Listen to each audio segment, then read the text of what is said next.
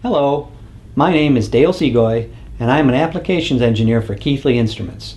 This is going to be a short instructional video on how to do the fastest scan possible on the model 3706. Okay, here's how to do a fast scan with the model 3706 from the front panel. First thing we need to do is select the function we're going to measure. Let's just choose DC volts. We're going to set up DC volts for its fastest capability. So let's do that. Just hit the config button and DMM and function. Function's already at DC volts, so that's okay. So what we're going to do is we're going to go to range. We want to fix the range because if we don't fix the range, it takes time to auto range. So let's do that. When it's blinking on range, we just press enter, and I'm going to choose the 10 volt range using the left arrow key.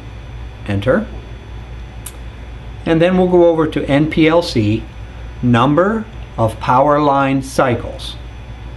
That's the integration rate on this integrating A to D converter. So once it's blinking on NPLC, we press enter. And the default is 1 PLC, which is 16.67 milliseconds.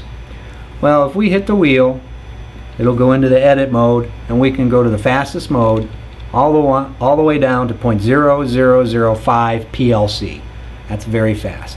Press enter. Takes a second to think about it, and then comes back out. What else do we have here? When you see the arrow over here, you know there's more information. Auto delay.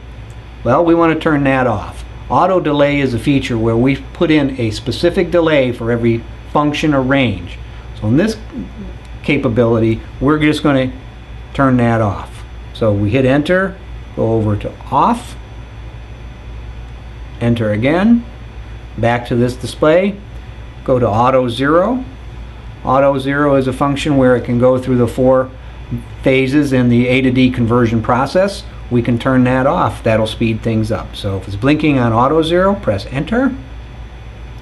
Just go to off.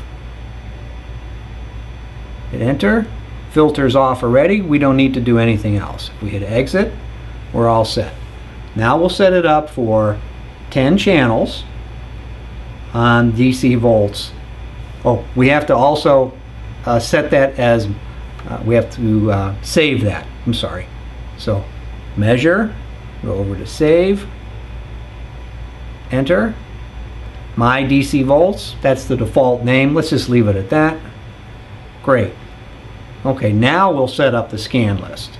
So if we were to just hit the button, the wheel, go slot 1, channel 1, hit the button again, we'll go up to 10 channels. Hit it again. Now it's blinking on function. Here's the key. We're going to scroll over to my DC volts, which we just set up. Enter.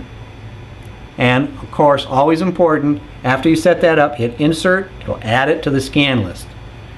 Now, that's going to go through those 10 channels. Let's go through those 10 times. So all we need to do is press config, scan, and go all the way over to the right for scan count. Once it's on scan count, you press enter, and we can set it up for, press the button, set it up for 10. So we'll go through 10 channels 10 times. Enter. Exit. Of course, now we have to store it. Store, create, front panel buffer 1 is fine.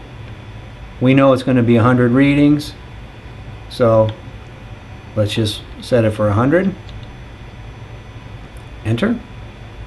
When you do that, exit, you notice a little asterisk comes up saying it's ready to store.